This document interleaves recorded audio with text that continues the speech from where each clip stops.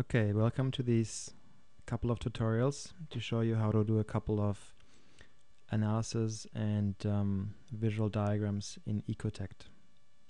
First off, I'm going to start with the model that I'm going to bring into Ecotect. This is a Rhino model, but you can make this in any other software. There's just some important aspects when you export it so that Ecotect can properly read it, but I will go over these. So this is a piece of our office building. I modeled a 20-foot column bay, and then we have the 42-foot 5 inches depth of the office floor plate, and that back wall is actually the wall of the core. So we don't want to model the whole building, we just want to have a column bay, and then I have a 5-foot module on either side. So the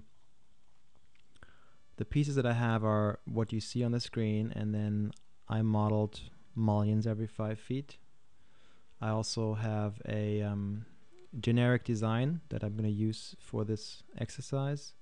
You of course should use your own design. So I have a solid portion of the facade 2 feet from the ground and 2 feet from the ceiling, and then I have a window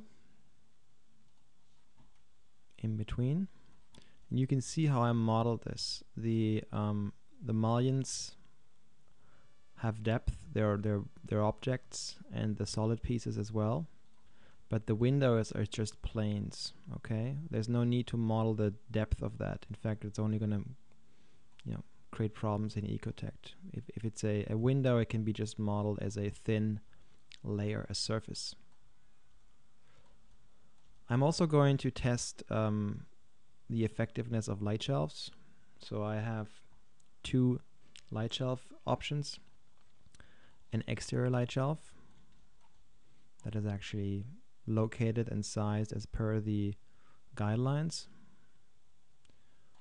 And I also have an interior light shelf, also sized and located as per our guidelines. Okay, so I'm going to basically have 3 options.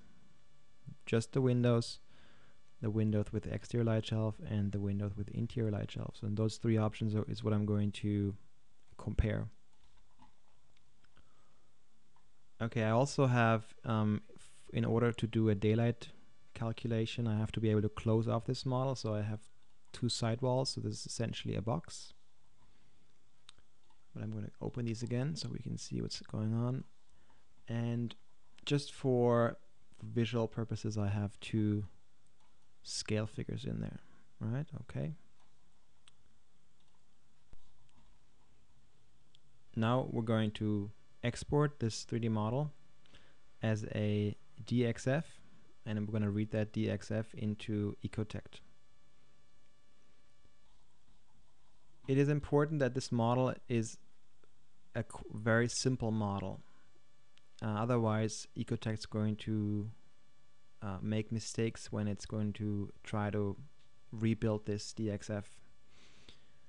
For example, what I mean by simple model is, for this exterior wall, I modeled everything as essentially boxes with 3 dimensions, right? This mullion right here is a box, 3 dimensions, height, width, and depth.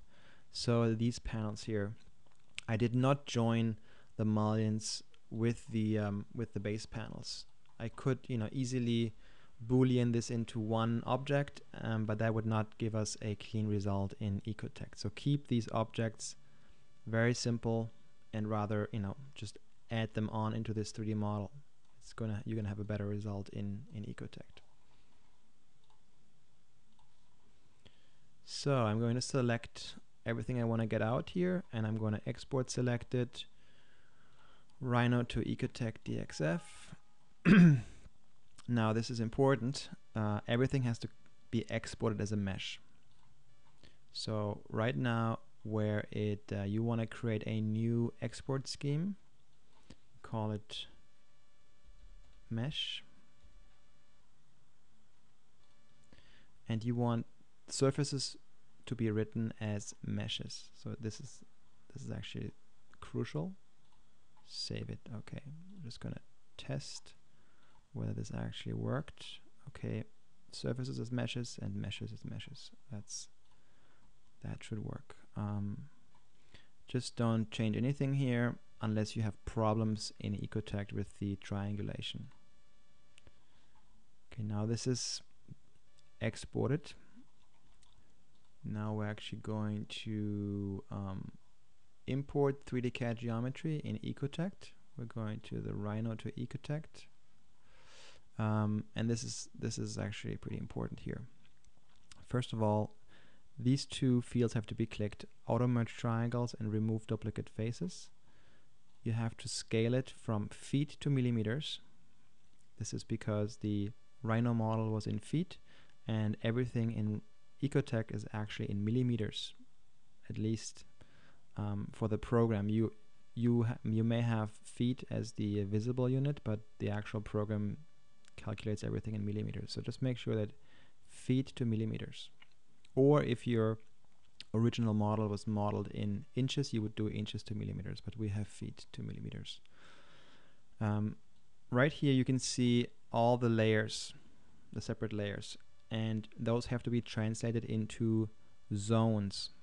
Ecotect has zones essentially, not layers. So I'm going to select all of these. I'm going to go here to zone. I'm going to say make a zone by item name. So now each of these that used to be layers in Rhino are now zones in Ecotect. And we also want to change the material of all the materials to a generic material that we're going to say is a panel. It's not important right now why it's a panel, it's just a simple material. Where one material though, the glass, we actually want to change to a window. We're going to bring it in, and it came in nice and crisp. Okay. We actually do have all the layers here. Now they're actually called zones here, and this is the zone management tab. You can see all the layers and you can turn them off. All right, we have it all in here. We can change how this all looks in the visualization settings, but we have everything came in clean. Okay, before we start in Ecotect, I just want to give a quick overview of the interface. First of all, in order to zoom like this, to rotate like this, you have to right-click your mouse and then move the mouse. If you also press the right-click and Control, you can move around like this. And if you right-click and press Shift, you can zoom in. Okay, so with these three, you should be able to move wherever you want to move. If we're looking on all the way on the left, there's a couple of tabs. There's a project tab, which is where you can locate the geographical location and a north offset. Right now we're in Perth in Australia. The 3D editor is where you can modify the model. For example, if you select one of those faces and you go to on the right here to the selection information, you can see that this is on the zone back wall. It's a panel. The material is cork at the moment. We'll talk more about materials later. Visualize tab is where you create the diagrams, the renderings. And then if you continue down here on the left side, analysis is where you can do thermal analysis, solar radiation analysis, and you can generate all sorts of reports. On the right, we have the zone management. That's essentially your layers. You can turn on and off layers. Then we have material. So if I actually select this back wall that right now is cork, I can turn it into plywood very easily here. I'm going to leave it for now. A couple of display settings, whether you can see the north point, whether you can see the XYZ axis. Visualization settings is where you can change the look of your rendering. You can give it different colors, and you can play around with this. Sketchy lines, extend line ends to get this kind of sketch look. I'm not a big fan of that, but that's a personal preference. You can also make a cutaway section, which is kind of cool in different axes. Right, so this can be nice if you actually want to see a cutaway plan. Shadow settings is where you turn on the shadow, and you can also display the daily sun path or the whole annual sun path, and you can move your mouse around and change times of the year and times of the day. Okay, you see the sun is actually coming from the north because we're in Australia. We're going to change that later.